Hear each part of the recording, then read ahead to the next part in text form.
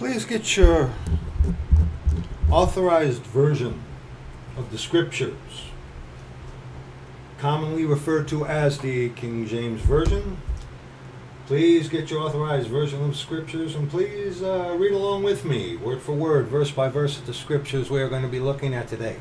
Please read along with me. Be a Berean. The Bereans searched the Scriptures daily whether these things were so. They were not there to be entertained. They were not there to have their flesh pacified, okay? They wanted truth. Here's truth, okay? All right? Read along with me, because my mouth does go quicker than my brain sometimes, okay? And vice versa. So please. And again, this is not the video that I intended to do. But you'll find out there, young brother, that's how it goes. That's how it goes. Proverbs 22, verses 17 on to verse 21. Today is the 22nd.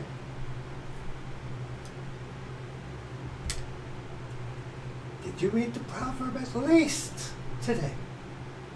No? Why not?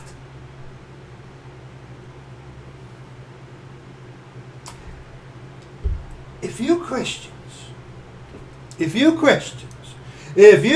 King James Bible believing Christians spent more time here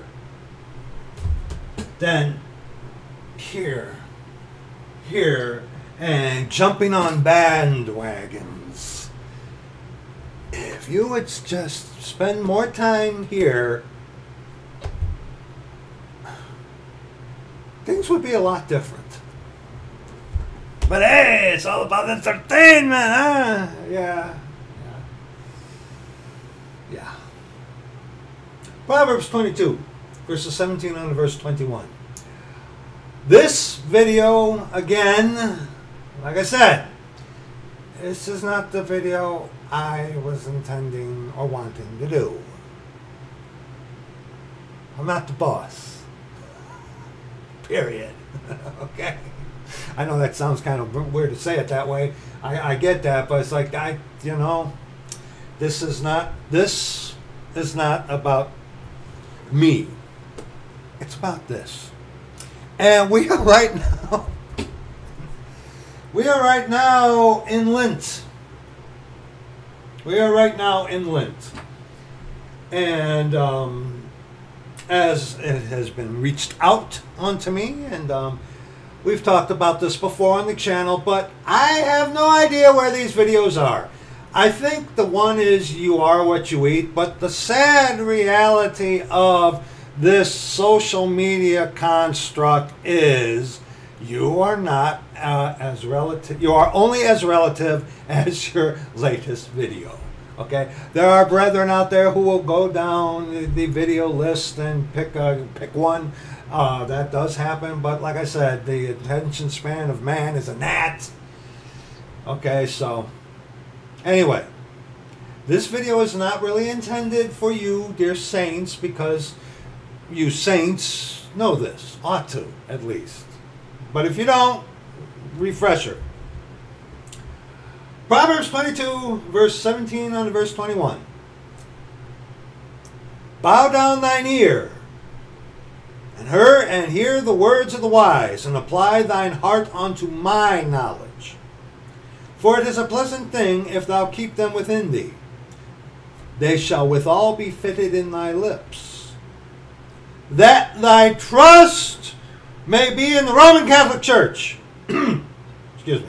That thy trust may be in a YouTube preacher. That thy trust may be in the Lord. I have made known to thee this day, even to thee. Have not I written to thee excellent things and counsels and knowledge, that I might make thee know the certainty of the words of truth, that thou mightest answer the words of truth to them that send thee. What greater admonition can you get right there? I mean, there are many others, I'm just saying. What an admonition to read the Scripture. What an admonition to read the Scripture. You know? What he has done, he hasn't done in a corner. Okay?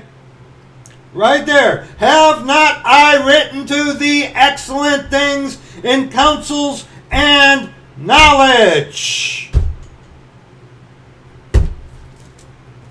Right here, Jack. Right here. The authorized version of the Scripture. Right here. Okay, here it is. All the proof, the truth, everything you need is right here.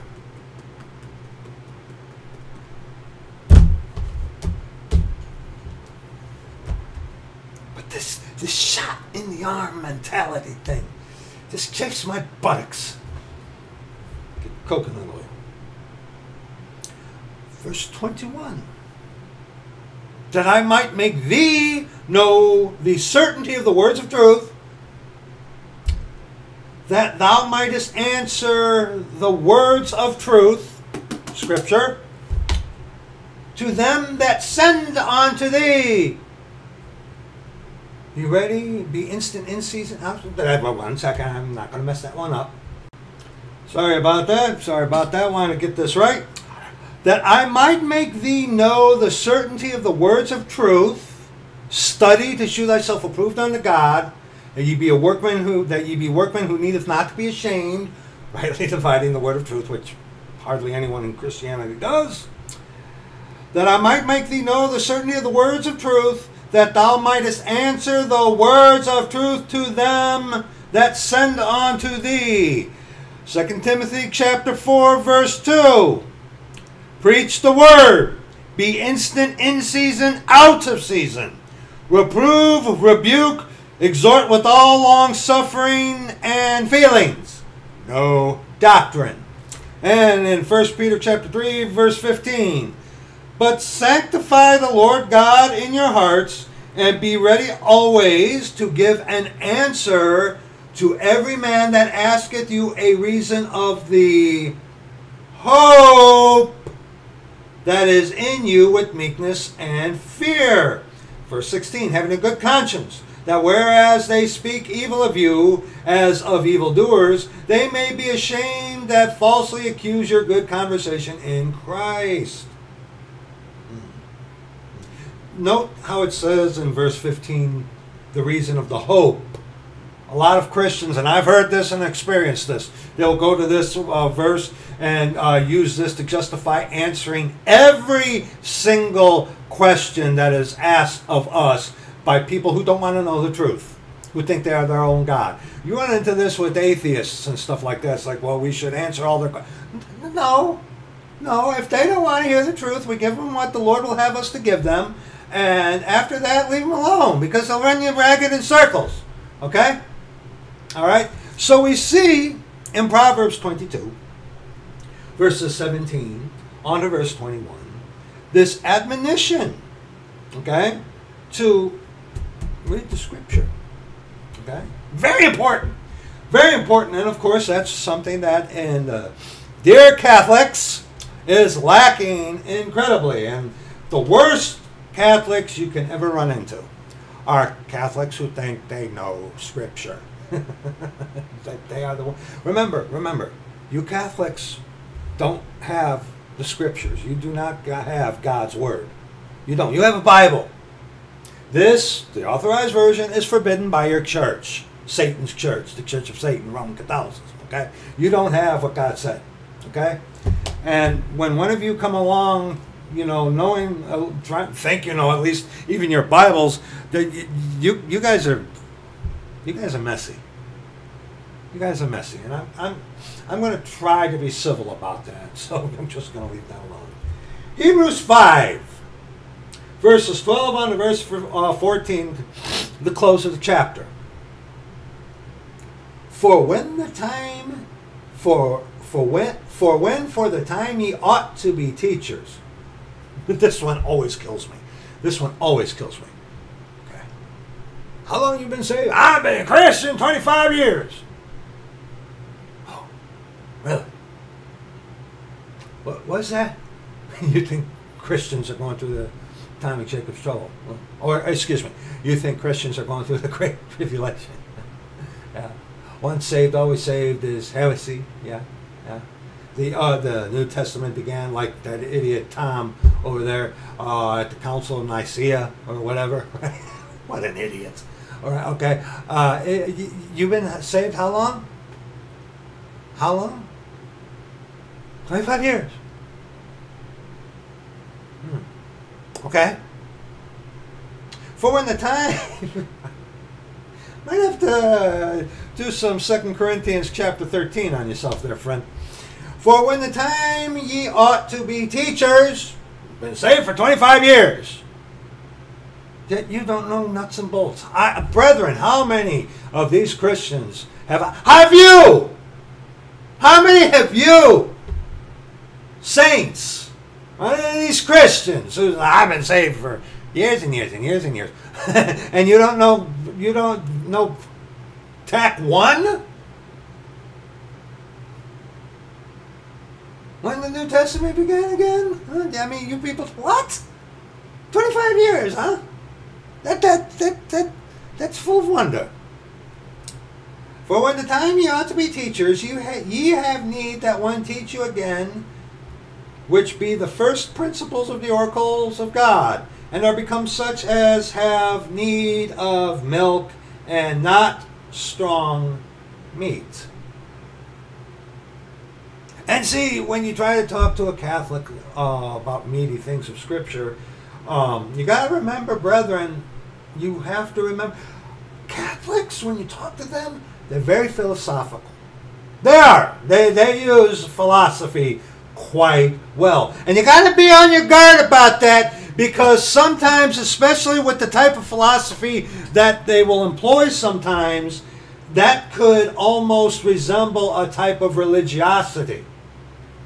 Well, it always does, you know. You really got to be on your guard about that, just letting you know. For everyone that useth milk is unskillful in the word.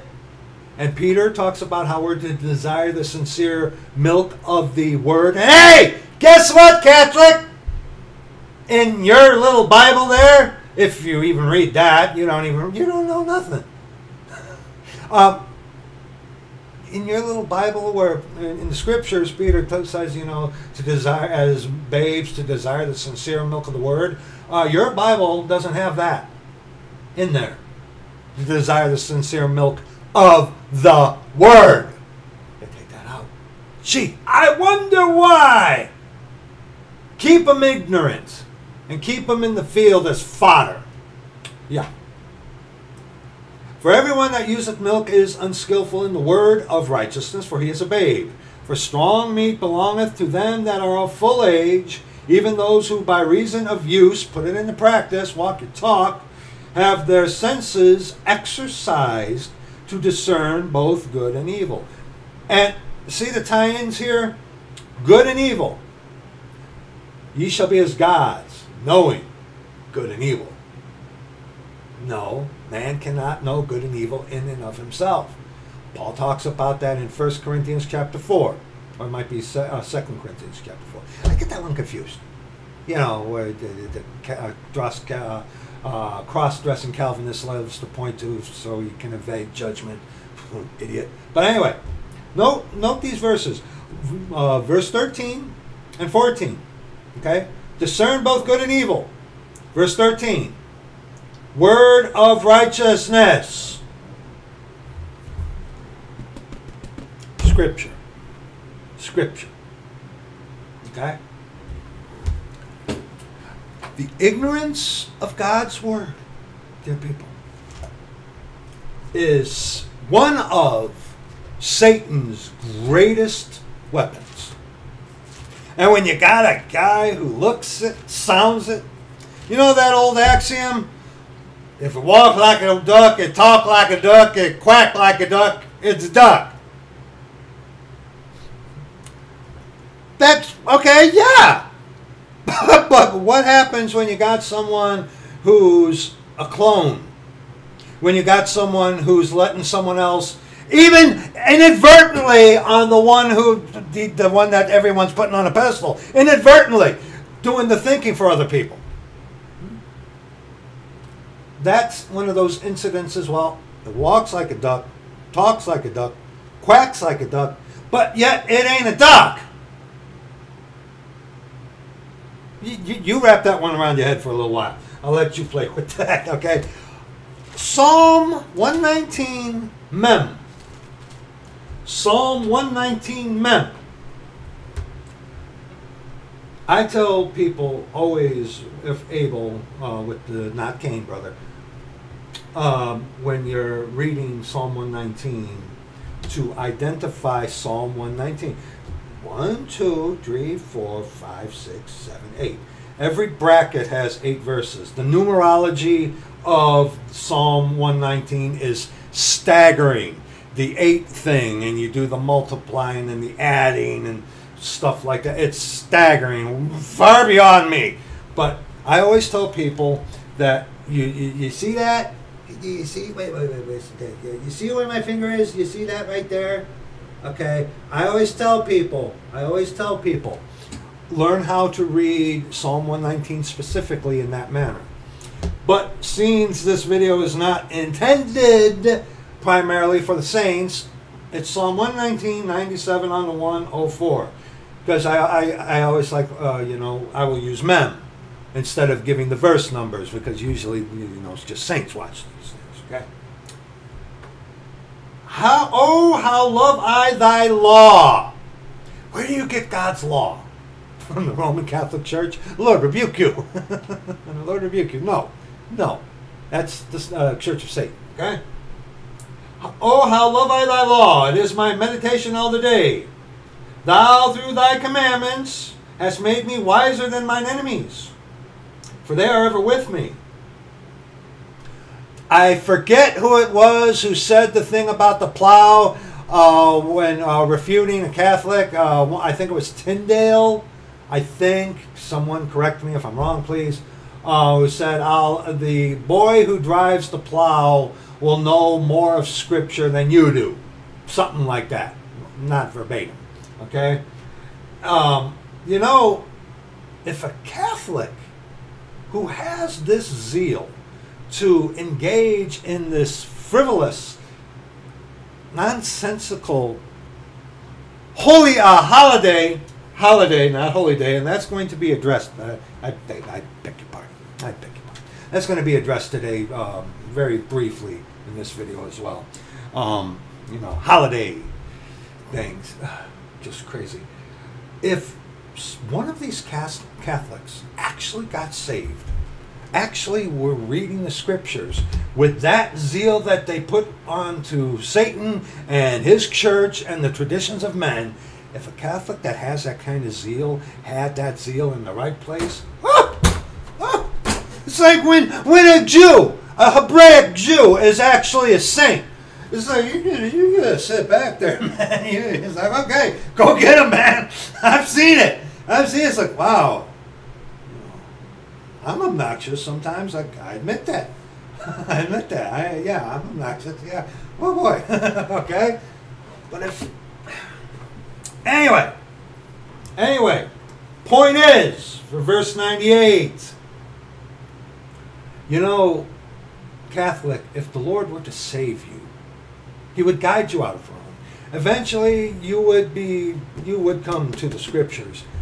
And with that zeal that you show for Satan, if you actually shoot it onto the Lord God, our Father, Jesus Christ, wow!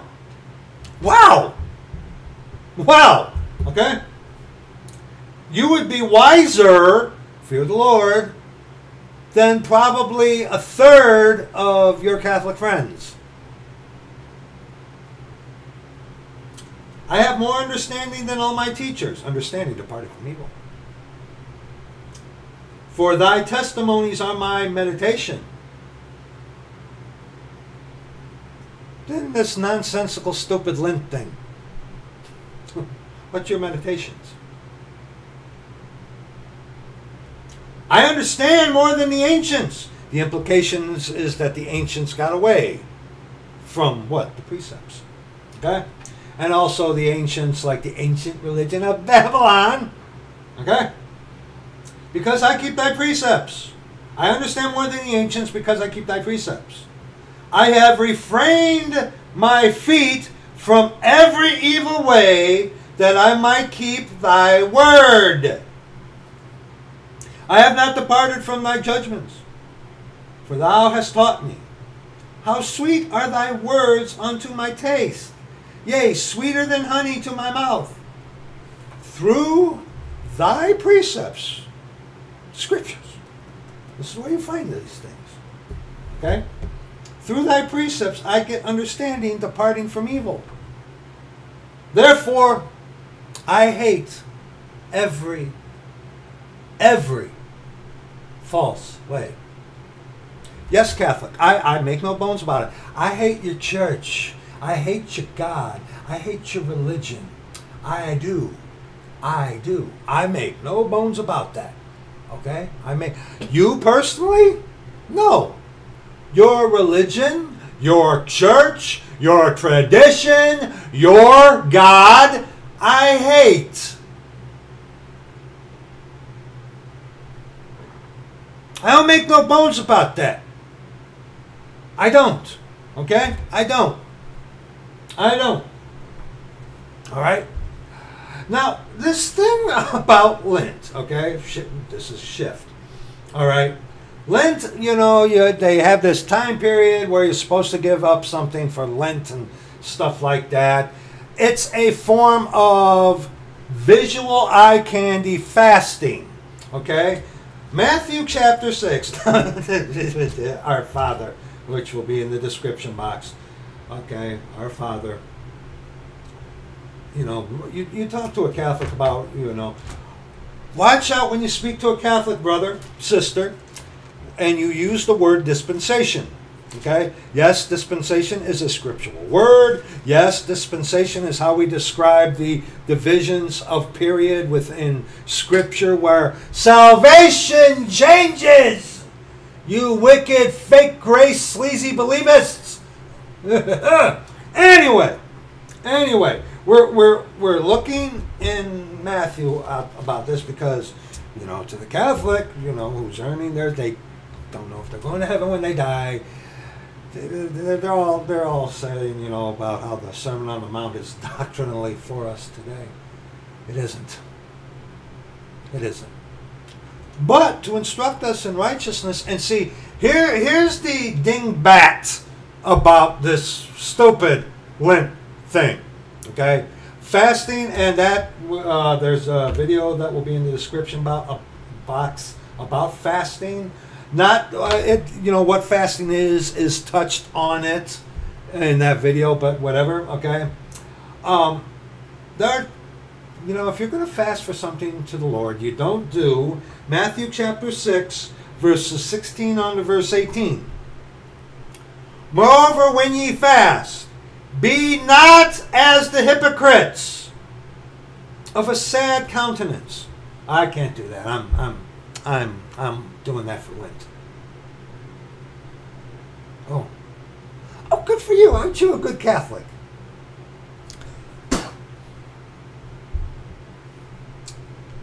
Moreover, when ye fast, well, what is it? What is it? Well, it's not fasting. You're giving up something for the sake of Lent. I'm not going to say Lent. I'm going to insult Rome every chance I get. Okay? Thank you very little. Okay? Lent is a form of fasting for you Catholics. It is. So, moreover, when ye fast, be not as the hypocrites of a sad countenance, for they disfigure their faces, that they may appear unto men to fast. Verily, I say unto you, they have their reward. I'm abstaining because Lent. Hey, man, look at him, man. He's a good Catholic. He's a good Catholic. You have your reward. You have your reward.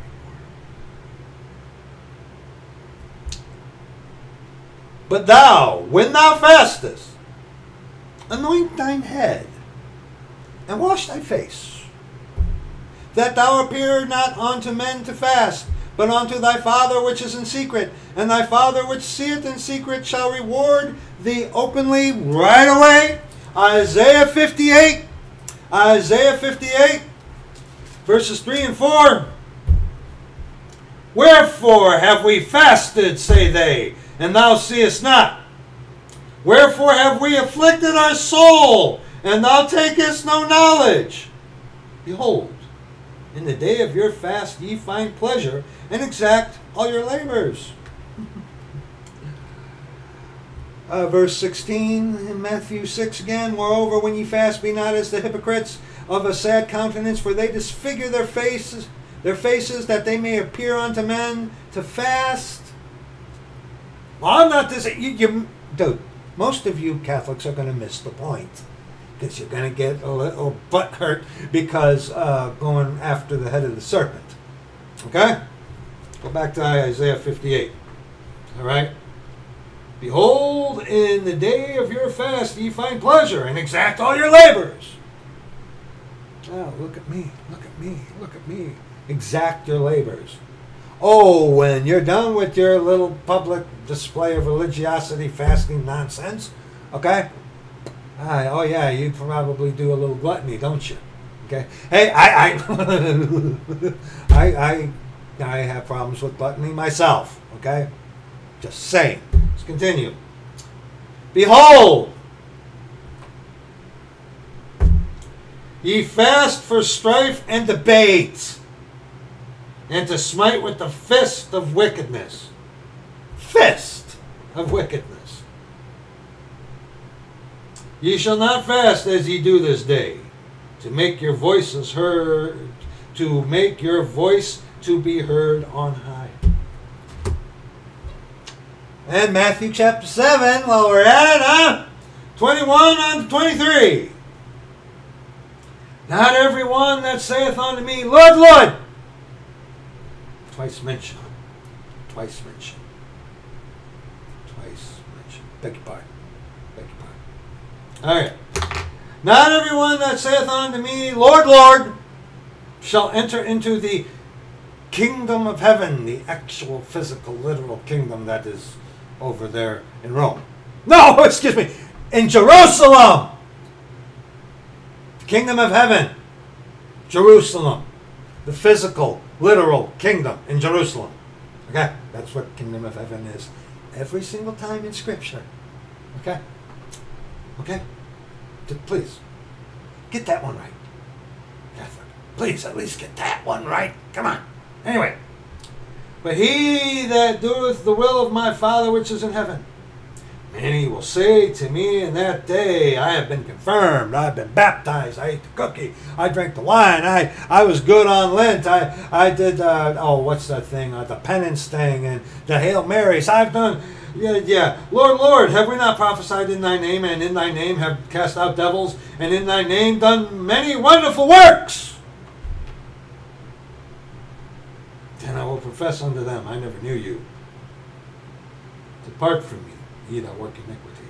And here in this set of scriptures I have verse 22, Catholic work, salvation, and 23, personal relationship.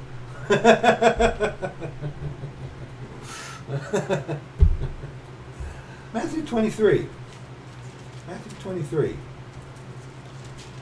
Matthew 23 is describing the spiritual climate before the time of Jacob's trouble.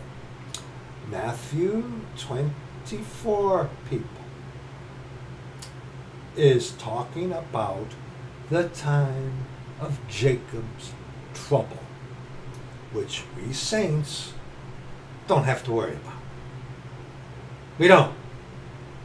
Because saved people, us saints, in this dispensation, we get caught up, be with the Lord, okay, the redemption of the purchased possession. Okay. However, there's going to be a plethora of Christians in the time of Jacob's trouble. Absolutely. I believe, I've told you this, I do believe that man of sin, the son of perdition, is going to refer to his people as Christians. I really believe that. So, anyway, let's read a little in Matthew chapter 23. See, Matthew chapter 23, describing the climate, the spiritual climate before the time of Jacob's trouble. Like in Revelation chapter 1, 2, and 3, the description of the church, the churches, the bodies of the people. And also in Revelation 1, 2, and 3, okay, you can liken those 7 bodies, churches, onto types of individuals. Okay, you can. All right, but Matthew chapter 23. Let's read a little bit here. I know. This, you didn't come here to listen to some guy read to you scripture. Brother Jeff, that AI script, little wabbit before we get it. Dear brother of mine, our brother Jeff, he has sent a couple of links about this artificial intelligence thing, reading Bibles.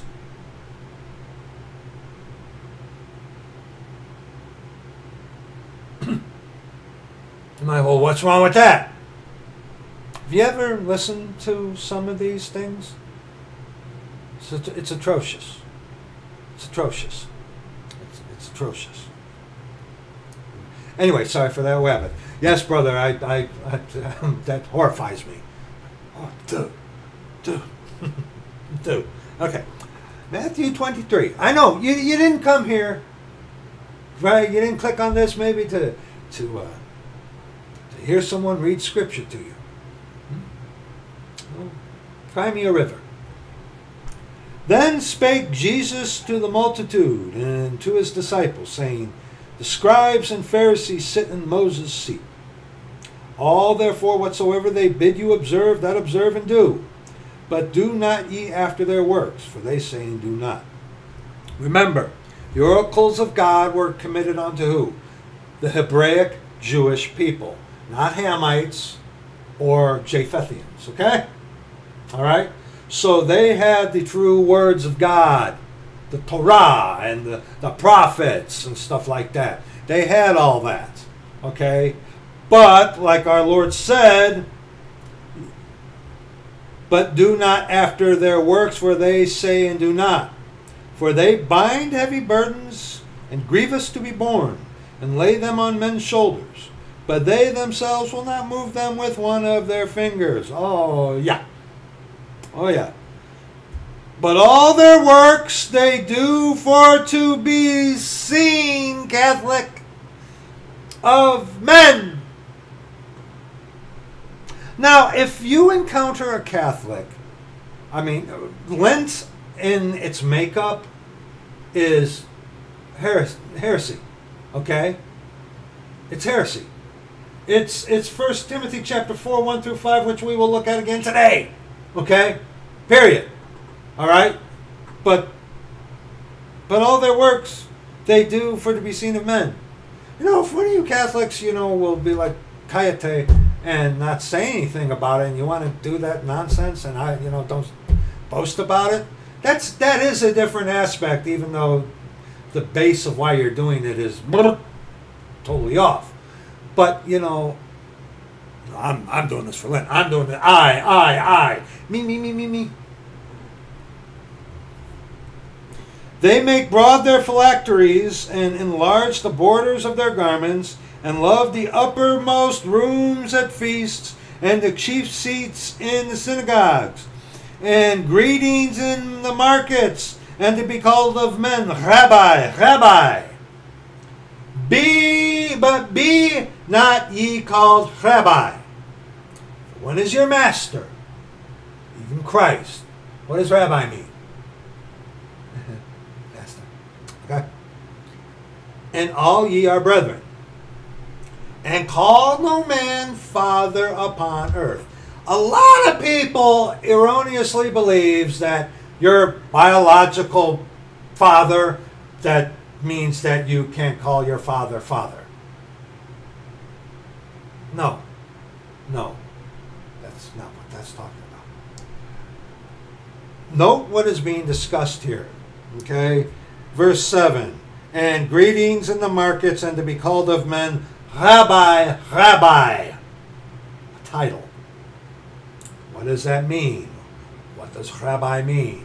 Be not ye called Rabbi. For one is your master. Okay, take your little pen, put the line there. Okay, master, rabbi. Okay? Talking about titles. Like, some of these guys, apostles. No. There are apostles of men, but there are only 12 true apostles. Okay, remember, Judas Iscariot fell from that position, okay, and Paul was the replacement, not Matthias. Okay, and Acts chapter 1, perfect illustration of that, okay? All right? But he's talking against, Reverend so-and-so, holy and reverend is his name, the name of Jesus Christ, God our Father, okay? This is not... You know that ridiculous little rabbit? You know that ridiculous Little House on the Prairie? Okay? This was a little interesting fun fact. They claimed to be a Christian, and they were. And of course, some of their episodes, they actually did read the scripture in some of them. They did. Mm-hmm. But interesting fun fact, you know that in the Little House on the Prairie, they never used the word father. They called everyone paw. Paw. Like, what putty titty or something? No, like paw. He's my paw. Why was that? Call no man your father upon the earth. That's why. But that's not what that's talking about. For one is your capital F, Father, which is in heaven. And again, verse 10, kind of the sandwich, okay? The sandwich. Context. Neither be ye called masters. For one is your master, even Christ. Okay? And what do we read? Oh, we're reading. Okay? But he that is greatest among you shall be your servant. And whosoever shall exalt himself shall be abased. And he that shall humble himself shall be exalted. That Geno Jenkins, who's entertainment. That guy, you talk about a guy with a pompous look on his face, and and talk about he's an apostle. This verse 9 is talking about titles. Okay? Titles given to men. Okay, there are positions. There are pastors. We've proven that. There are teachers. Okay, there are evangelists. Yes, but those aren't titles to be lorded over the flock. That's Steven Anderson, dude. That sodomite guy. Yeah, Steven Anderson is a closet sodomite. Yeah, he ain't gotten over that one yet. Yeah, it's obvious. But anyway. That perfect example of someone who lords the title. I'm a pastor. That's what that's talking about. Titles. Father, brother, father so-and-so, Jesuit father. Okay. What do they call the female priests? Mother Superior.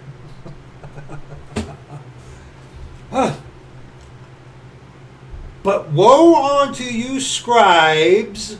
Scribes scribble, write. And Rome does a lot of writing.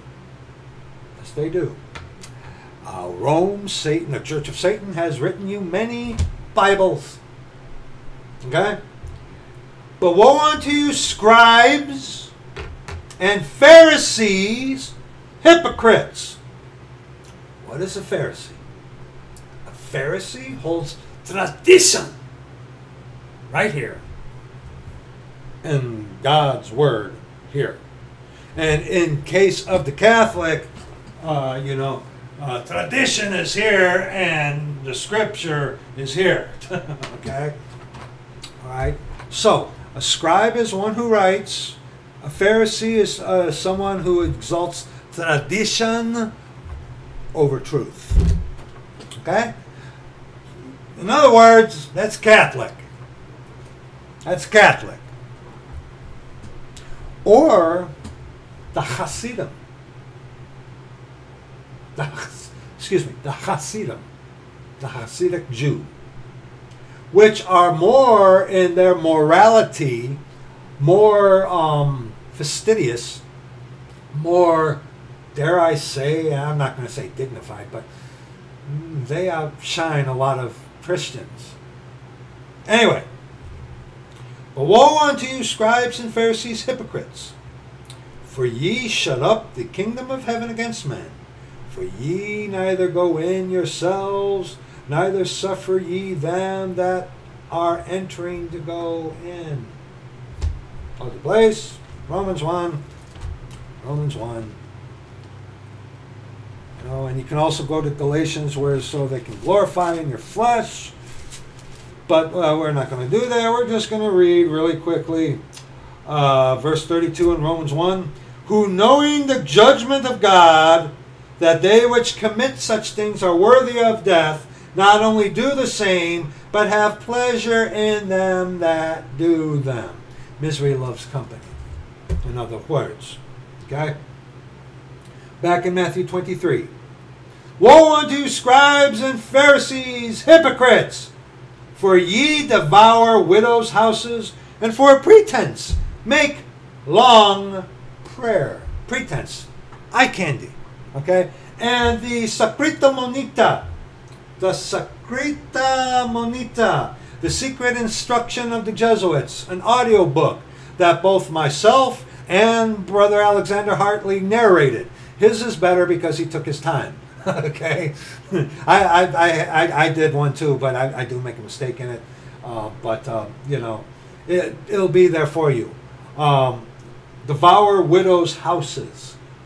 Jesuits. I have a whole chapter in the Secreta Monita about, you know, how to devour widows' houses. Okay, so let's continue.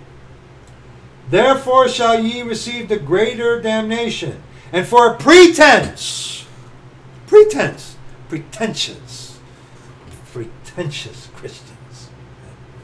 But for a pretense, for a shew, for the drama, for the fete.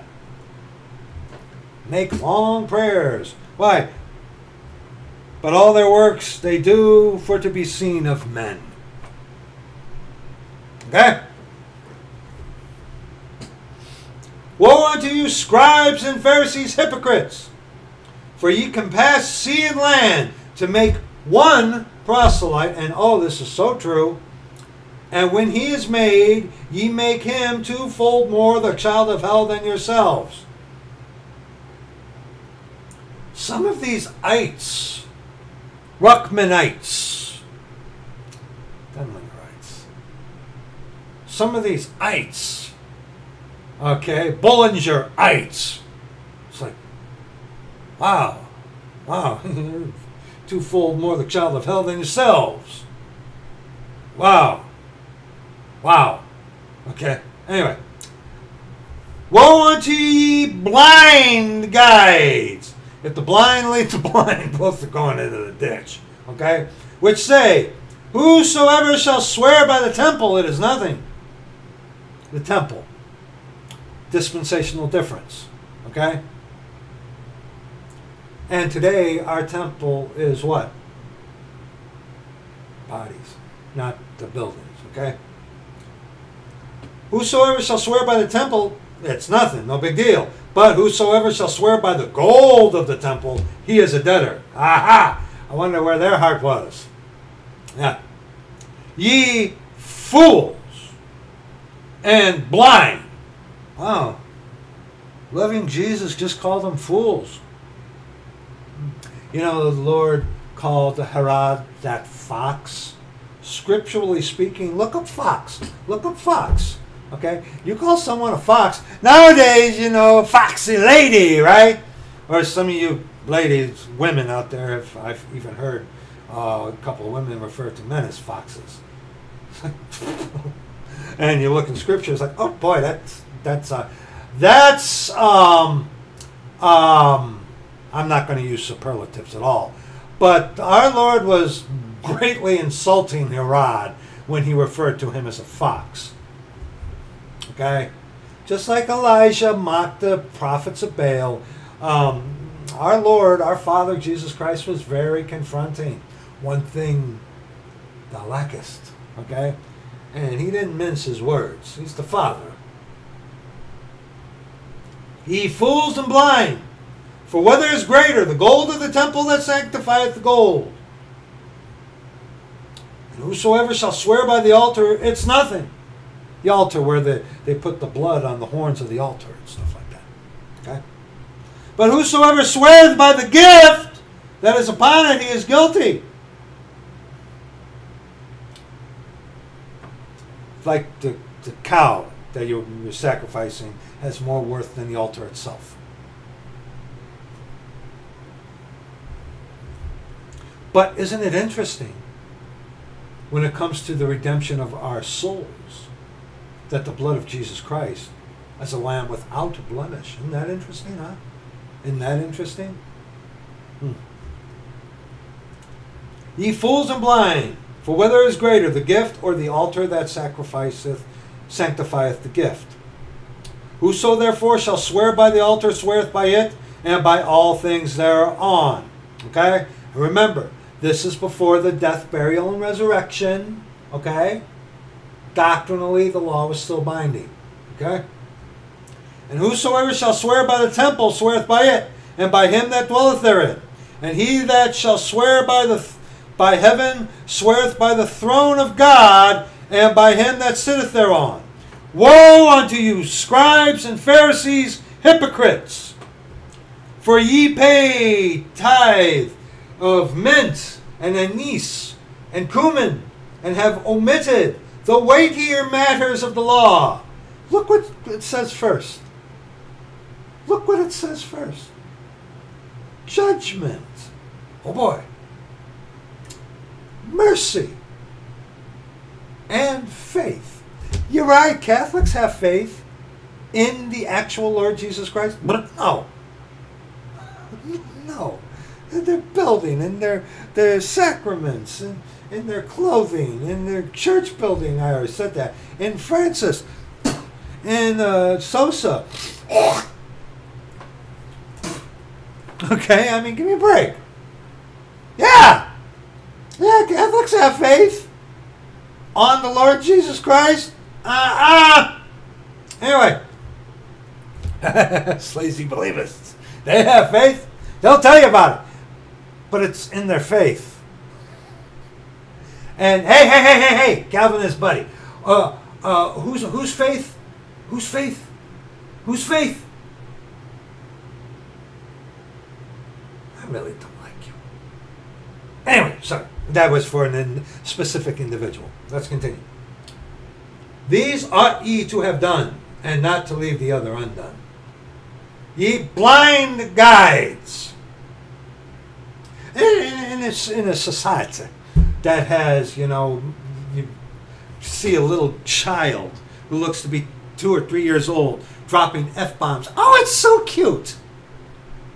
This is harsh language that our Lord is using here in Scripture. Fools and blind guides, but wait till we get to verse 33. Okay? These are harsh words and language that our Lord Jesus Christ, God our Father, is using to address these people. Okay? Now, honestly, I mean, these are harsh. Scripturally speaking, these are very harsh words. In a comparison of what kind of harshness we see today,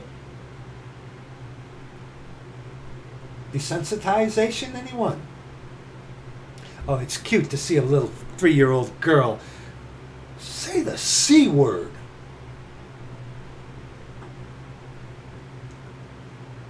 We left that one day. The kids were over there, and the one kid said the F word, and the little girl said the C word. It's like, we're going. She's like, yeah, we are. She's like, because you keep me around a little child like that, you know what I'm going to do? I'm going to smack the father. 2, 3-year-old, oh, it's so cute. They're cursing. They're using F-bombs. And, oh, it's so cute. to that father and, what's wrong with you? Encouraging that. Anyway, little web. Ye blind guides which strain at a gnat, swallow a camel. Oh, we see all that. You know, perfect example, Romans 10:14. Romans 10:14. These heretics will say, it says believe. Okay? But that word believe in that verse is part of a sandwich that you have to eat the whole thing to get the nutrients. Okay? You see a lot of people pinpoint, like the eye of a needle, these little things, and then branch out to spread their heresy, ignoring the whole sandwich. Okay? Woe unto you, scribes and Pharisees, hypocrites! For ye may clean the outside of the cup and of the platter, but within they are full of extortion and excess. Thou blind Pharisee, cleanse first that which is within the cup and platter. Dispensational difference, okay? Why? Because the perfect sacrifice for sins, the death, burial, and resurrection of our Lord Jesus Christ, the blood shed on the cross, was not yet given. The law was still binding. Okay? Thou blind Pharisee, cleanse first that which is within the cup and platter, that the outside of them may be clean also. Woe unto you, scribes and Pharisees, hypocrites! For ye are like unto whited sepulchres. Sepulchres. I'm sorry, I couldn't resist that. Whited sepulchres. Again, contextually, scripturally, our Lord is using some harsh, brutal language. And of course, the desensitized individuals, like, you know, again, that's why I brought up, you know, I hear little children dropping F-bombs. And man's getting better. You stupid atheists. I'm not sorry. I have a lot more respect for some atheists. I do, than most Christians. I do. I really do. But I mean, man's improving. Okay. Okay. If I did drugs, I'd like to have some of what you have. Okay? Woe unto you, scribes and Pharisees, hypocrites! For ye are like unto whited sepulchres, which indeed appear beautiful outward. Oh, it looks Catholicism with all its ceremony, with all its pomp, with all its tradition. Huh? Looks beautiful. Looks beautiful. Put this also in context to all these demonations, demon nations, I should say. What do you mean, demon nations? Methodist, Baptist, Presbyterian, Church of England, Episcopalian, and there's one that starts with an E, I can't remember that. King James Bible believing, non-denominational. For ye are like unto whited sepulchres, which indeed appear beautiful outward, but are within full of dead men's bones and of all uncleanness. Even so, ye also outwardly appear righteous unto men. You have your reward. You have your reward. There you go. Here, you want a toothpick to get that stuff out of your teeth, huh? There's your reward. Even so, ye also outwardly appear righteous unto men, but within ye are full of hypocrisy and iniquity. And you got to remember, I beg your pardon. You got to remember, this is before the death, burial, and resurrection. Okay? The law was still binding. Okay? You got to rightly divide the word of truth. Okay? Because we don't save our own souls. We're saved by grace through faith. Okay? Today in this dispensation. while our Lord was on the earth, walking on the earth, his first coming, it was faith and works until he paid the price on the cross for me. And you, maybe, hopefully. Woe unto you, scribes and Pharisees, hypocrites, because ye build the tombs of the prophets, and garnish the sepulchres of the righteous. All the pageantry, all the ornateness. Have you seen from Catholicism some of these skulls of men decorated with jewels and like fake eyes put in their eye sockets and stuff like that? There's a Spanish name for it, and you know I am a Spaniard and I don't know that, so whatever. But yeah, I find that an interesting tie-in to think about. Woe unto you, scribes and Pharisees, hypocrites, because ye build the tombs of the prophets, and garnish the sepulchres of the righteous. And say, I like this, if we had been in the days of our fathers, we would not have been partakers with them in the blood of the prophets.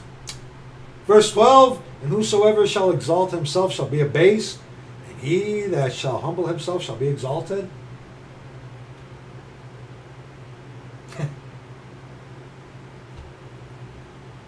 Wherefore, Catholics, ye be witnesses unto yourselves that ye are the children of them which killed the prophets. Go ahead.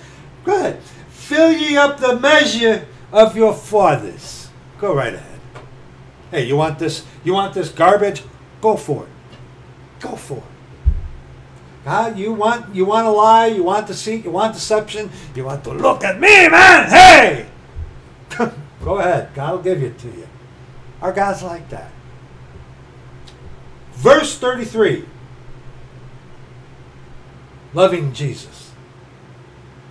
You know, the red word Christians, you've obviously right.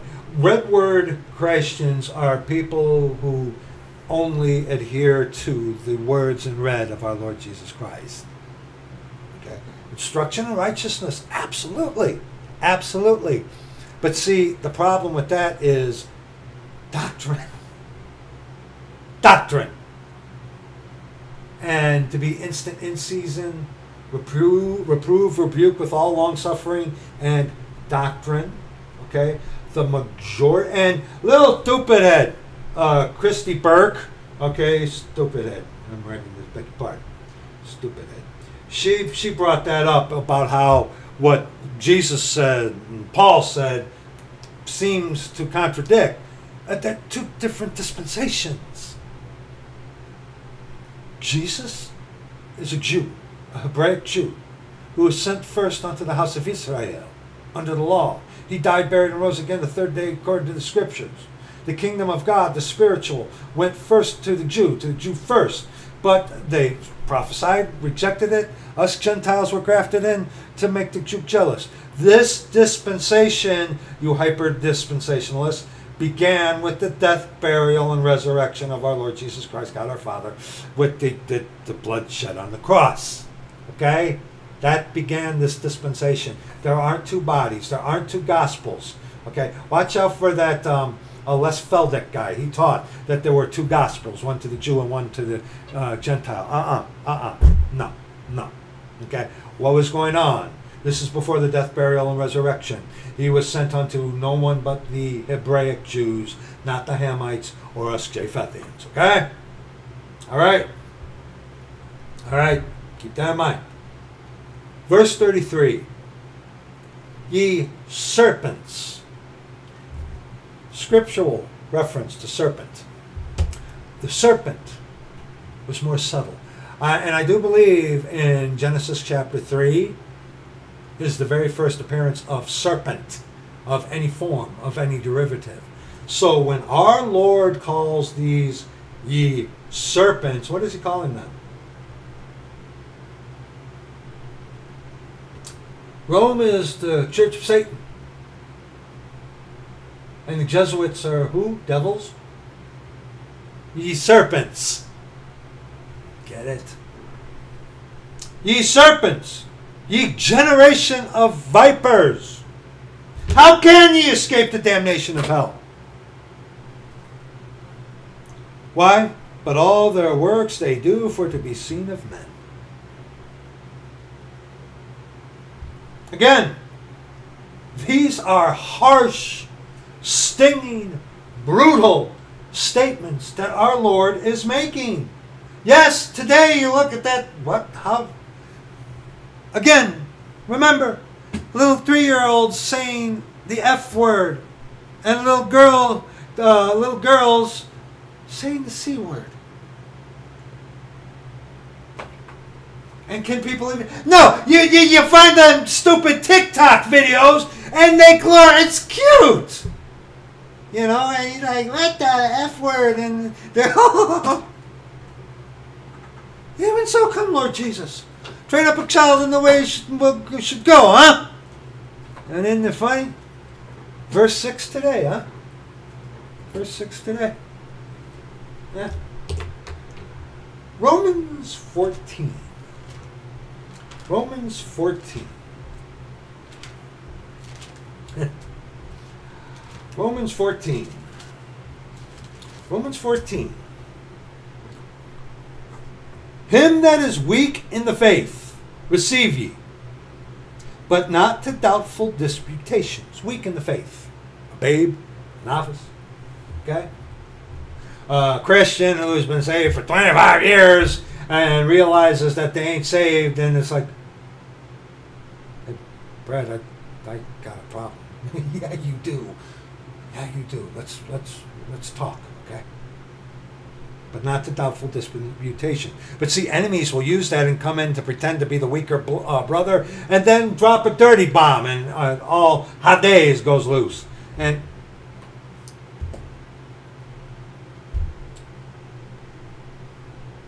hey, look, you are my enemy, and I hate you with perfect hatred. I am sorry for your loss. I am. That's hard for any man, even a tough guy like you. And my condolences. I'm sorry. I'm sorry. I really am. I really am.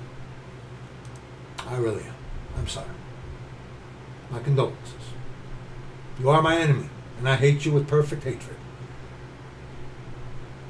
But I'm sorry. I'm sorry. Let's continue. For one believeth he may eat all things. Another who is weak eateth herbs. Weak eateth herbs. Now, can you intuit that? Well, he's sick. Maybe.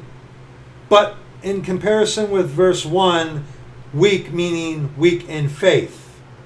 Okay? You run into this with a lot of Hebraic Jews who actually get saved. They want to, the traditions of their fathers. Okay? And the big thing is eating pork. Pork, good. Pork is great. I like me some pork. Okay? But that seems to be a hang-up. I mean, it really does. We're going to get into this. Because it has part in with what this nonsensical, stupid lint thing. Okay? So, in verse 2, another who is weak eateth herbs. It's like, well, that means just he's reference onto a sick person. No, compare it with verse 1, no. No, it's talking about someone like, for an example, a Hebraic Jew who the Lord saves and realizes, even a Hebraic Jew, scripturally for today, guess what? You can eat them shellfish. You can have a stuffed pork chop, stuffed with scallops and crawfish and lobster and all that stuff. That's really good, by the way. You have a stuffed pork chop stuffed with lobster meat. Ay, ay, ay! Oy vey! Wow! Talk about salivation. Okay. Salivation. Salivating. Okay. Verse 3. Let not him that eateth despise him that eateth not. Eateth, not Edith, the woman's name. And let not him which eateth not judge him that eateth, for God hath received him. Okay, what does this mean? What does this mean? You're a saint. You're saved today in this dispensation. If you want to eat pork, go for it. You can. You can. Yes, you can. You don't want to? Great! Good for you. Knock yourself out. We can't, as saints, judge one another on what we eat. Never done that. I might look at you funny. Okay? I might just like you, vegan. I was a vegan once too. Okay, I was. I think 3 or 4 years. But, okay? You vegan, you could look at me funny. I'm eating my big old back bacon pork sandwich. Okay? All right? It's like, ugh. And I look, ugh. I'll look at you funny. But I'm not going to judge you for what you're eating. Okay? Like that, there are some of that vegan teacher lady. It was like, wow. Talking about a skeleton with skin on it. Ugh. Ugh. Anyway. Verse 4. Who art thou that judgest another man's servant? To his own master he standeth or falleth. Yea, he shall be holden up, for God is able to make him stand. Now, people will go to this to defend their sin.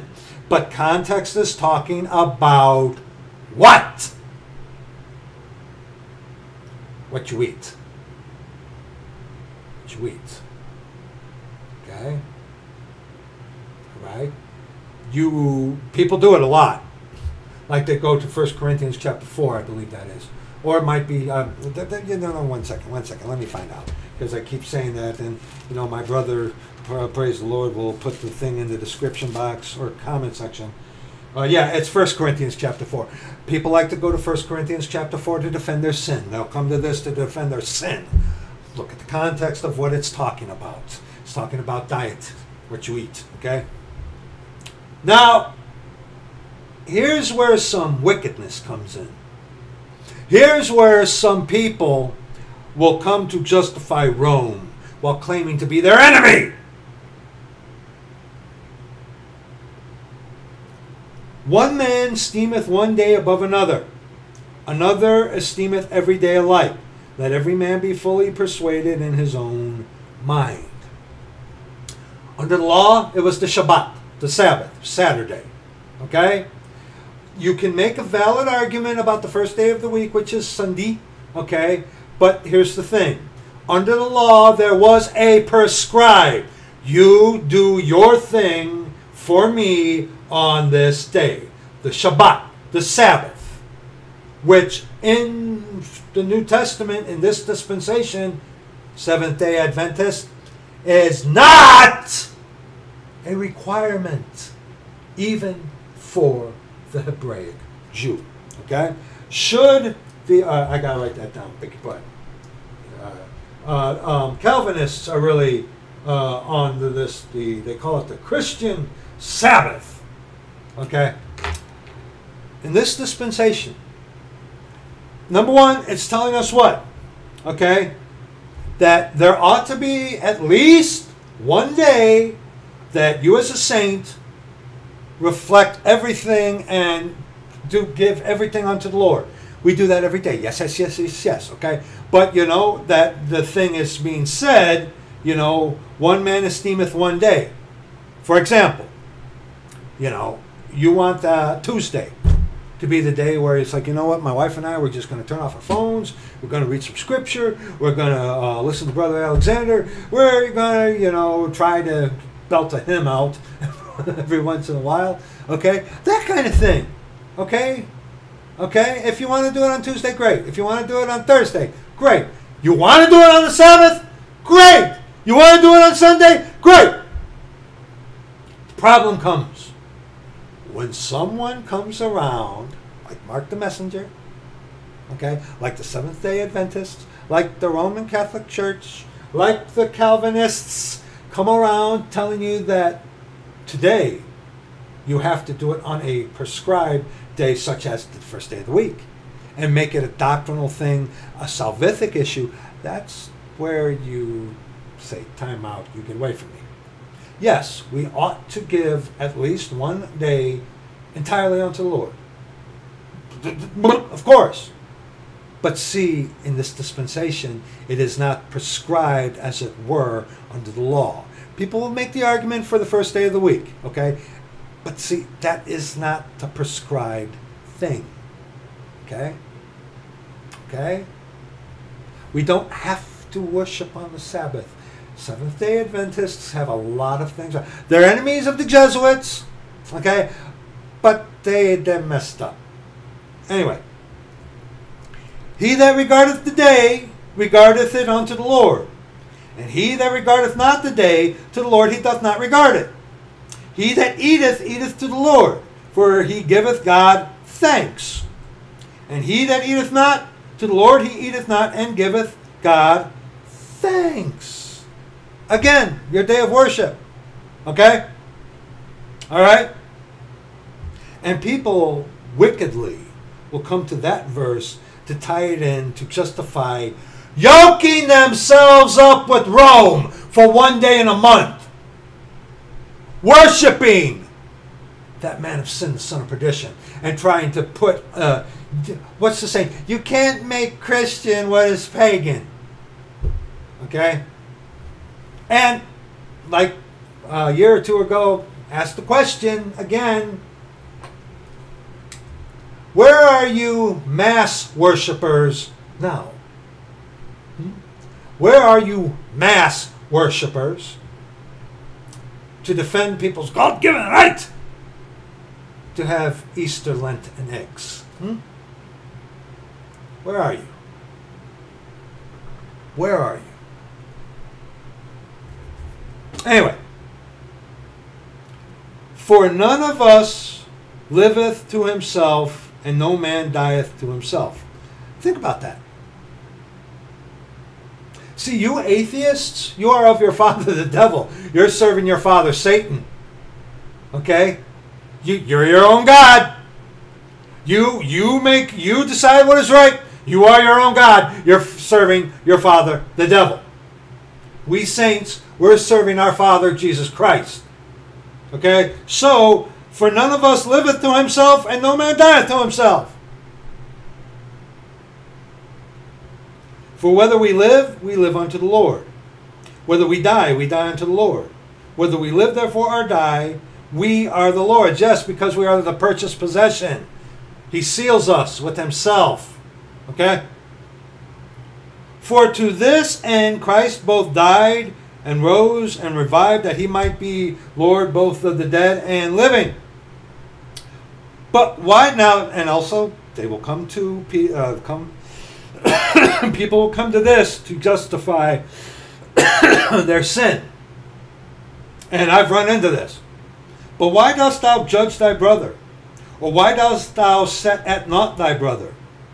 For we shall all stand before the judgment seat of Christ. All saved people are going to stand before the judgment seat of Christ. Okay? Context. What was Paul talking about? He was talking about a day. One day above another. Okay, what is he talking about?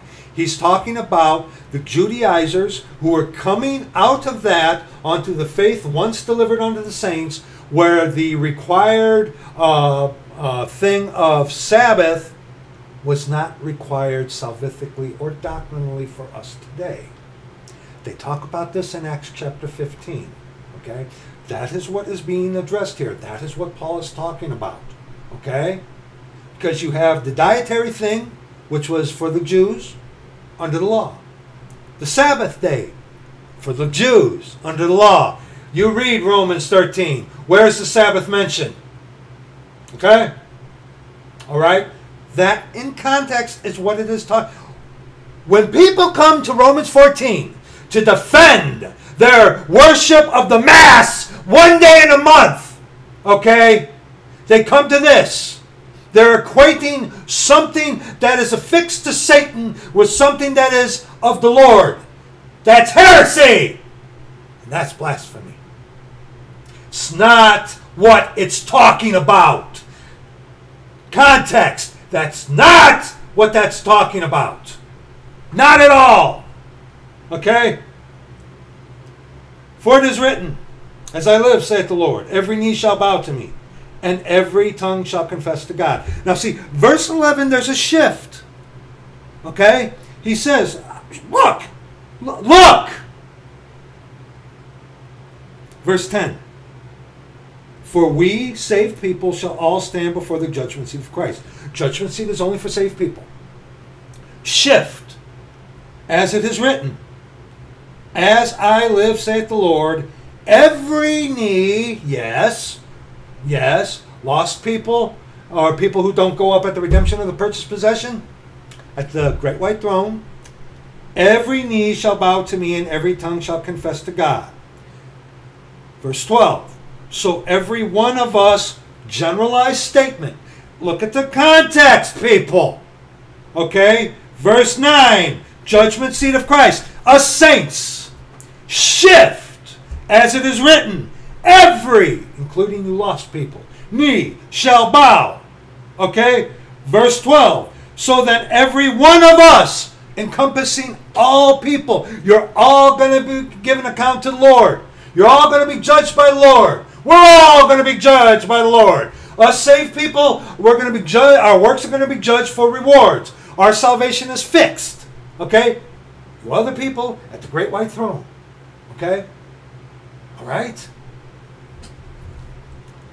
Let us not therefore judge one another anymore, but judge this rather, that no man put a stumbling block or an occasion to fall in his brother's way. For I know and am persuaded by the Lord Jesus that there is nothing unclean of itself. But to him that esteemeth anything to be unclean, to him it is unclean. What does that mean? What does that mean? First of all, 1 Timothy chapter 4. 1 Timothy chapter 4. Verses 1 on to verse 5. I beg your pardon. I beg your pardon. 1 second. All right. 1 Timothy 4, verses 1 and verse 5. Okay? Now the Spirit speaketh expressly, capital S, the Lord himself, that in the latter times some shall depart from the faith, giving heed to seducing spirits and doctrines of devils. Serpents. Huh? Speaking lies and hypocrisy, having their conscience seared with a hot iron, forbidding to marry, not just Catholics, and commanding to abstain from meats, Lent, Muslims, poke, Hindus, poke. I might be wrong about that one with the Hindus. Anyway, forbidding to marry and commanding to abstain from meats, which God hath created to be received with thanksgiving of them which believe and know the truth. Cross-reference, verse 14 in Romans 14.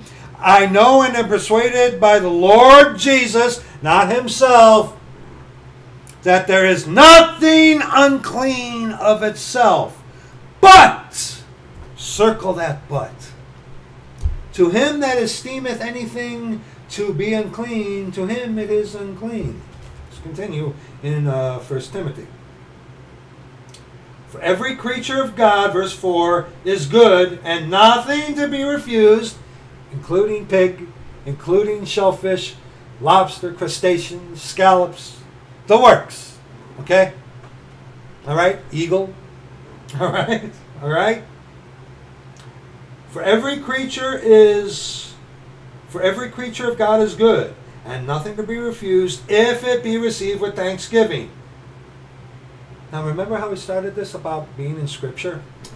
For it is sanctified by the Word of God, Scripture, and prayer.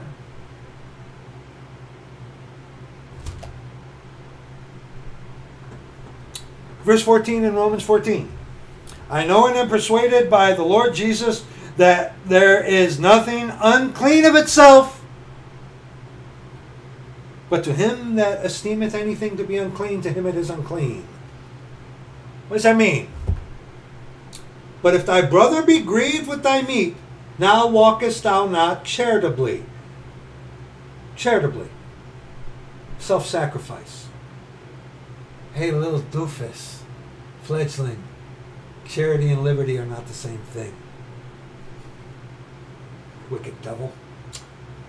Destroy not him with thy meat for whom Christ died. What does that mean? Verse 17.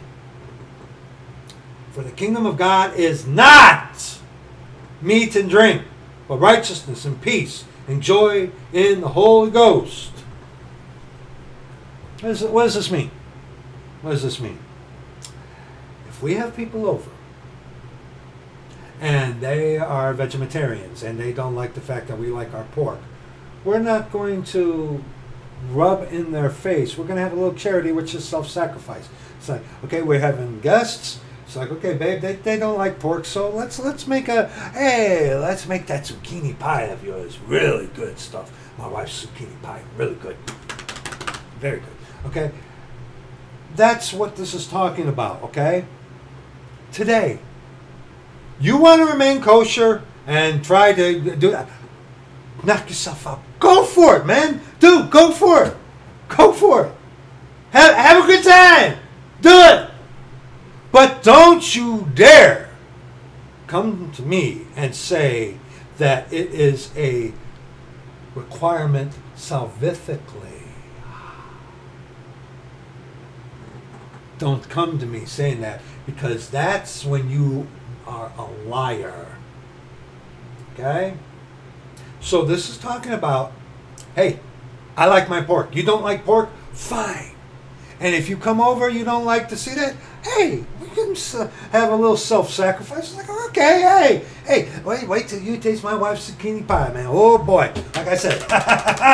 Okay? All right? That's what that's talking about. All right?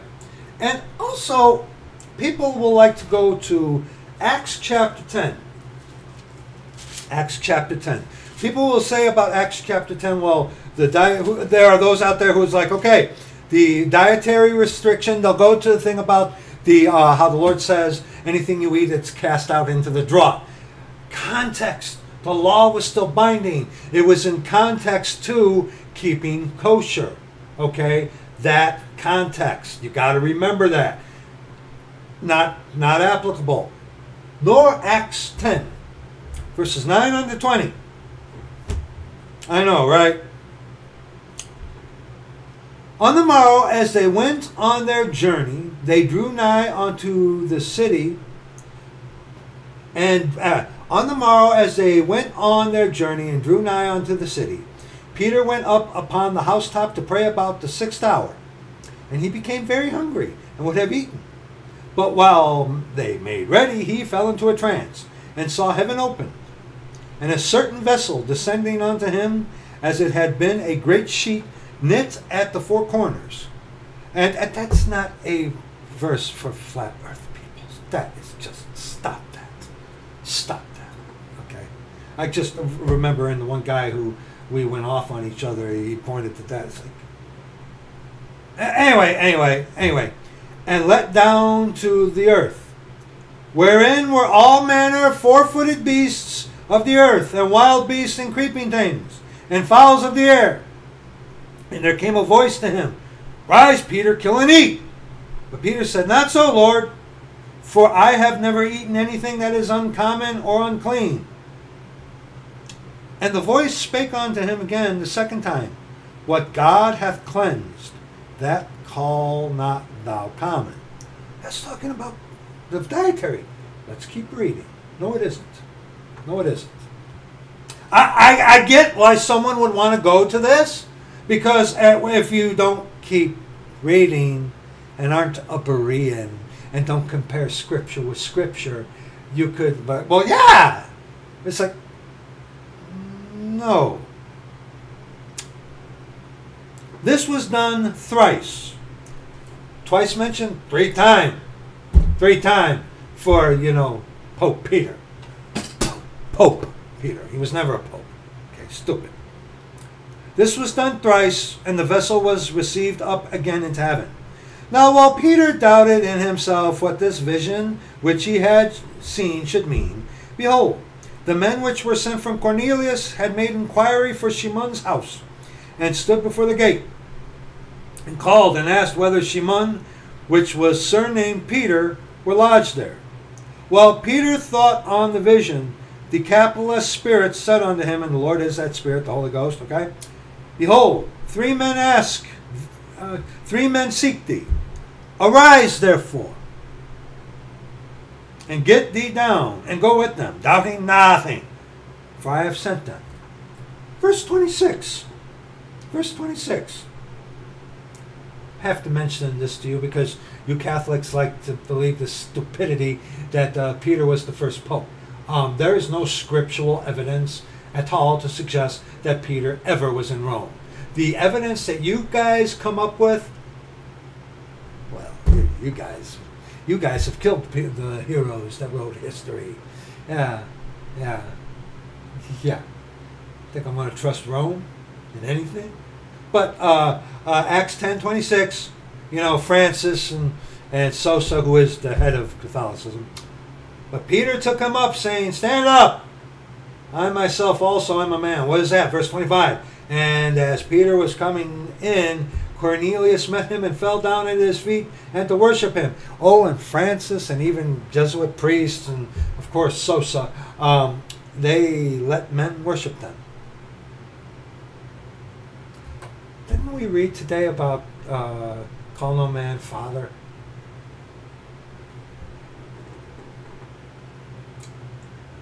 Verses 34 on to 43 now. Then Peter opened his mouth. This is what the sheet vision is talking about. It's not alleviating the dietary restriction. That we already looked at in 1 Timothy 4. That's where you go to show people we can eat pork now. Not here. Why? Let's read. Then Peter opened his mouth and said, Of a truth I perceive that God is no respecter of person, unless you're a Calvinist, unless you're a Catholic, unless you're a Pentecostal who has seen the Lord, unless you're black, unless you're white Japhethian. That's what this is addressing, the sheep. What God hath cleansed, that call not thou common. My little note here I wrote, Gentiles are in. It has nothing to do with the dietary restriction. Let's keep reading. Then Peter opened his mouth and said, Of a truth I perceive that God is no respecter of persons, but in every nation he that feareth him and worketh righteousness is accepted with him. Word which God sent unto the children of Israel, preaching peace by Jesus Christ, he is Lord of all. That word I say ye know, which was published throughout all Judea, and began from Galilee after the baptism which John preached. How God anointed Jesus of Nazareth, Christ, anointed one. How God anointed Jesus of Nazareth with the Holy Ghost and with power, who went about doing good and healing all that were oppressed with devils, for God was with him.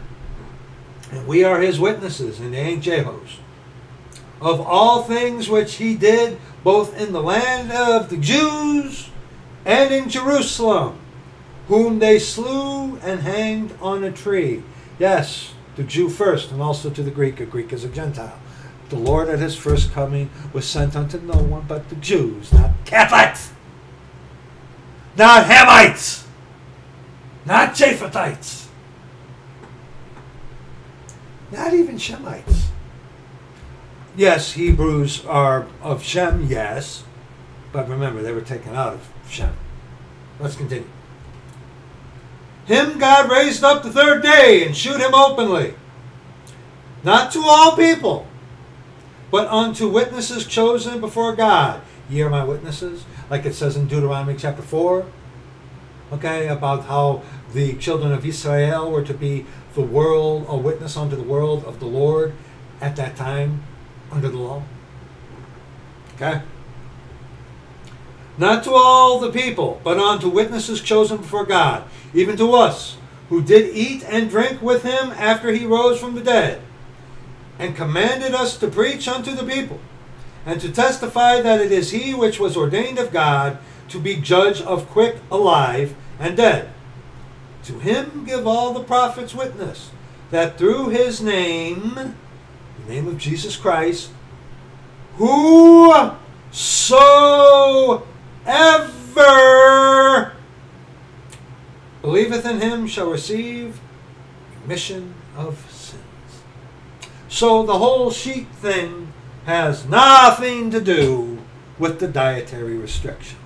Okay? I see, and this is what we're talking about. You would come, you don't read the scripture, you're just sitting there being entertained, you expect someone to do the work for you, you don't search the scriptures yourself daily, whether these things be so. You would come to 9, on to verse 15, it's like, great, sounds good. Read the scripture. Read the scripture, people. Read the scripture. Okay. Now, I want to touch on this on Romans 14. Okay, and also there's what is that in Corinthians? No, not Corinthians. In wow, I forgot how well worn this set of scriptures really is. In Colossians, where is it? Where he says that? In Colossians chapter 2, verse 16 and 17.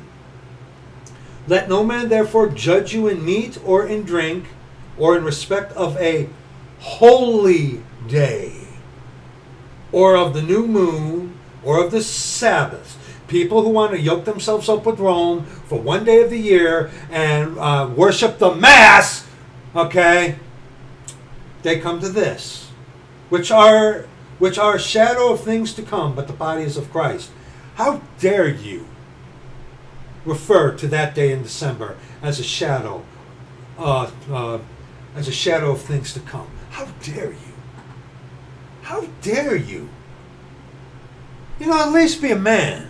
It's like, it's pagan, I know it is, I'm going to do it. Fine! I'd have a lot more respect for some of y'all. But when you come to here, or you go to Romans 14, all right? Right?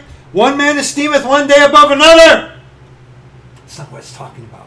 And holy day, not holiday. Holy day. There's a difference. A little difference. Difference. Big part. Difference a letter makes.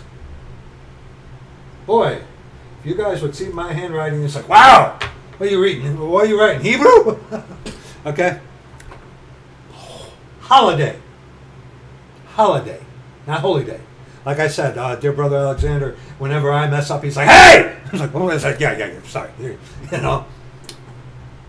Holy day. Holy day.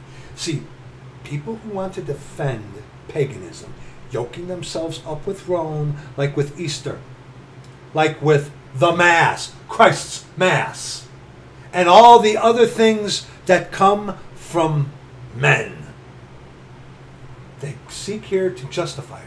Their justification for doing so is simply, all things are lawful. Where is that? That's 1 Corinthians chapter 6. Yes! Yes! See again, here it is. Here it is. All things are lawful for me. But not, where is that? Where is that? Where is that?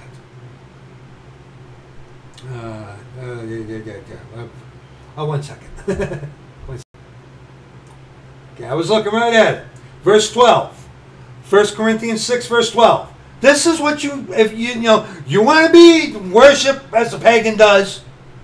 Okay, you Christian. Okay? Here's your, and it cannot be disputed. Can't be. I'd have a lot more respect for you types of people if you would at least say, it's like, hey, okay, yeah, Scripture is right about holy day. in Romans 14 about you guys trying to weave in Roman Catholic pagan holidays into that. Okay? The Lord rebuke you on that. You want to do it? Here's what you come to. All things are lawful unto me, but all things are not expedient. All things are lawful for me. All things are lawful for me, but I will not be brought under the power of any. And I have my name, Brad, written there. Right? Again, this holds true to the point of our God is not a God of coercion. Okay? You have to make the right choices. You, even as a saint, you want to do that thing, all things are lawful for you. Go ahead. Go ahead. You shouldn't. Okay? But God's not holding a gun to your head. Okay? He's not. I would have a lot more respect for some of you, especially you King James Bible-believing Christians, who want to defend yoking yourself up with Catholicism. I would have a lot more respect for some of you if you would at least, it's like, hey Brad, 1 Corinthians 6:12, and that cannot be disputed.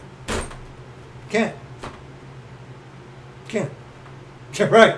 Yeah, you can. Go ahead. God's not holding a gun to your head. You want to do that stupidity? That's on you. That's on you.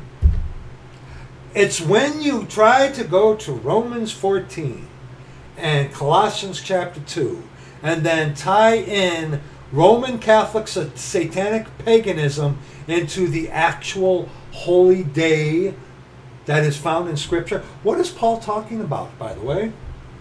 What are the holy days? And I've encountered the Purim argument. Well, Purim was created by men. Where do you read about Purim?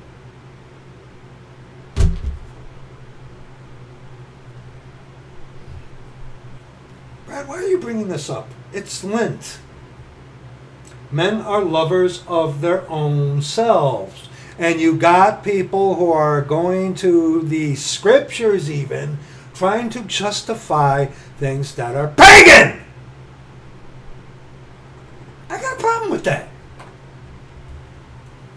I got a problem with that. The Feast of the Lord. Number one, and in the description box where we go, Pesach, Passover. Passover. Leviticus 23, verse 5. Number one, the Feast of the Lord. Well, and some will get killed. Well, these aren't holy days. Days holy, being set apart. Oh, but the Mass is. Wow. When I called you on that to a certain individual via email, you never responded back. Anyway, in the 14th day of the first month at even is the Lord's Passover. Number one, Pesach. Number two, on the 15th day of the same month is the Feast of Unleavened Bread unto the Lord. 7 days ye must eat unleavened bread. I got it written down here. Unleavened bread. Shag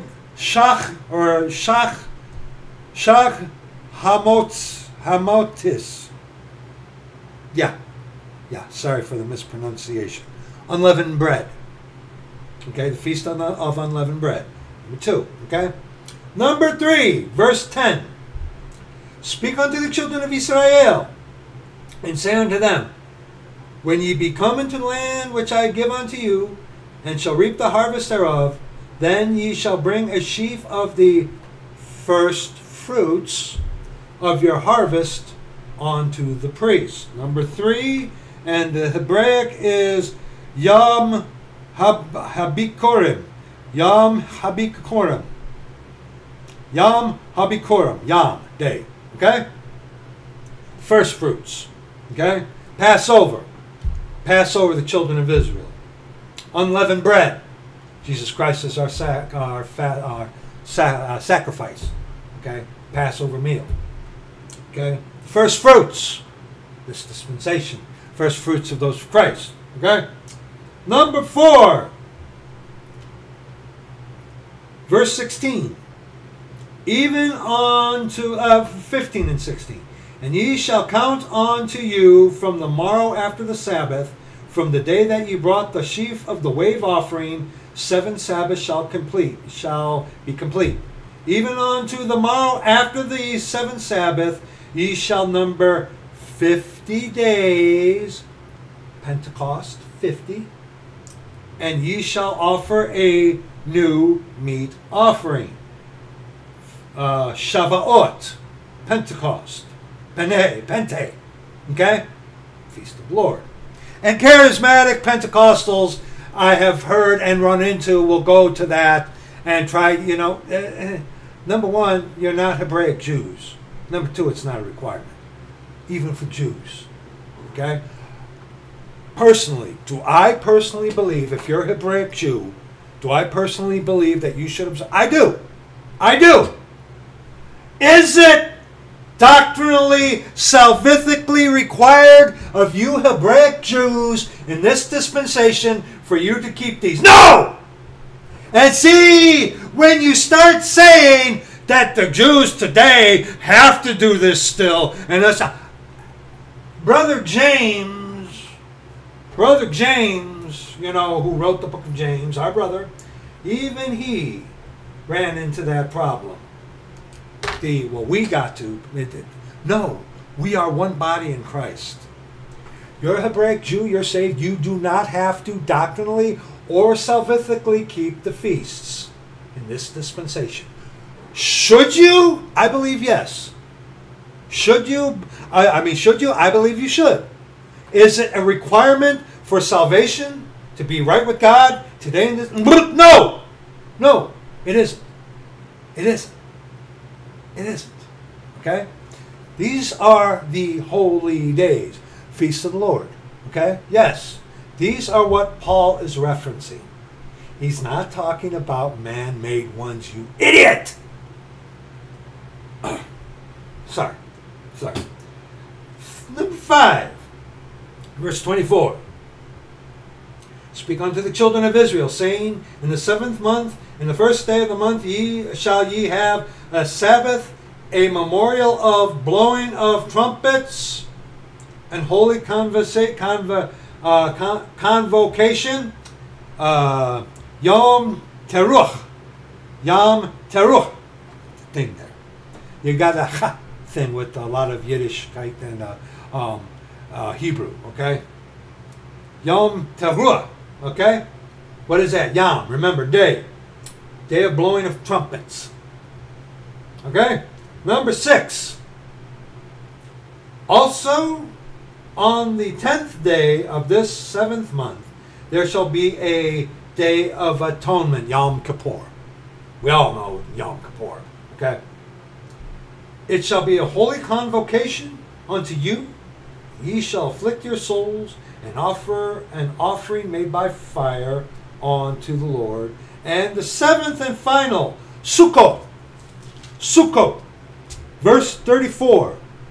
Speak unto the children of Israel, saying, the 15th day of this 7th month shall be the Feast of Tabernacles for 7 days unto the Lord. And the significance of Sukkot, tabernacles, during the kingdom of heaven, because if you don't go to worship the Lord on the Feast of Tabernacles, He's going to withhold the rain from you. You ain't going to have any food. Significance, 7th final feast, Sukkot, tabernacle, going to be on the earth, tabernacling on the earth. One of you will correct me. Okay, significance of that, different video. Okay, all right. Okay, so that's going to be it. We didn't finish Romans chapter 14 in its entirety. We don't need to. Okay? That is going to be it for this video. There will be videos for you in the description box where we go over these things in greater detail than we have today. I beg your pardon. I'm messing with this is my... this is the first one I started out with. There isn't a page of scripture, text of scripture, that doesn't have a mark on this. Anyway.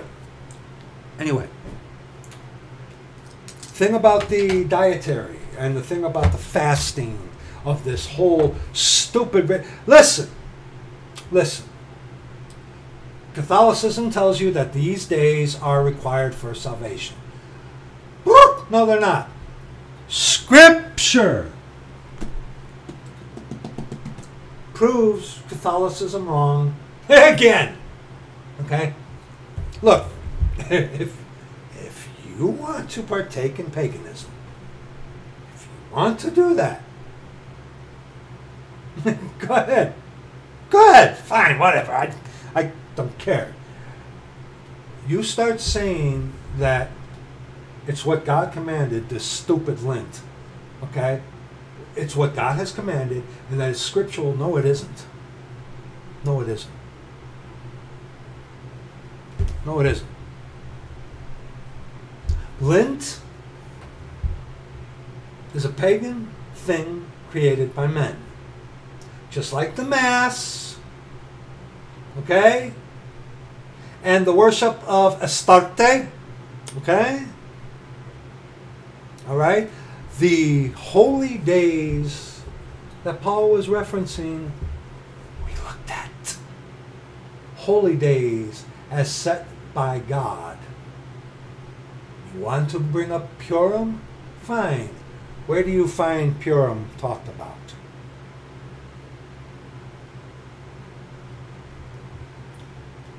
Where are you, mass worshippers, during this season? Huh? Where are you? Where are you? Praise the Lord. You know, the whole thing of digging that up, the Mass on the one day of a month in December, that's old. Yeah, we don't need to keep. But see, when you're experiencing emails about what's going on presently, it does have to be kind of reopened for the sake of you Catholics. You poor Catholics. You have no clue what the scriptures say. And you love to have it so. And you're being brought to hell by Satan himself and his church. And you think that this whole thing of Lent is of the Lord? It isn't. It's of the little g god of this world. But it is not of our God, our Father, our Lord Jesus Christ. And it's not sanctified by his word. You go let everyone, one man, esteem. Well, I esteem the day in December. You would, wouldn't you? Yeah. Very clever, subtle way to defend your yoking yourself up with paganism when the scriptures clearly condemn what you're doing. But hey, all things are lawful for you. And like I said, certain people would at least one time have the stones and not be concerned for their, public opinion and their whatever. If certain people would come out and just, it's like, hey, 1 Corinthians chapter 6, verse 14. Okay? You're right. But see, again, when you try to take these things that are pagan, that come from Satan, and try to validate them here, that's where I got a problem. Rome is the problem, people. Rome is your problem. I pray that you get out, whoever you are, I pray that you get out of Rome. Come, let us reason together. We'll see you in the next video. Adios.